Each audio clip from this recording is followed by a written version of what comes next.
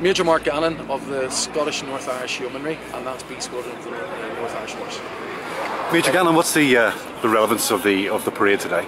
The parade is the 71st anniversary of the Battle of the Hitler Line, and that was a battle that took place in Italy at Monte Cassino, which was the North Irish Horse as part of the tank brigade in support of the 1st Canadian Division, who were the infantry that were leading the assault.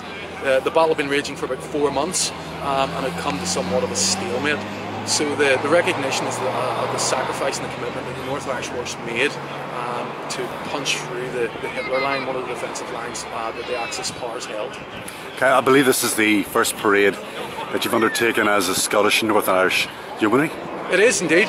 From the 1st of July 2014, we came together and resubordinated from squadrons of the Queen's Own Yeomanry into what is now the Scottish North Irish Yeomanry. So in its present guise, this is B Squadron of the Scottish North Irish Yeomanry having its first parade with the new regimental cap badge, the new roll and the new brand. Yeah. And what does it mean to you personally today to undertake this? It's a huge event for me. It marks an occasion that's very localised for me.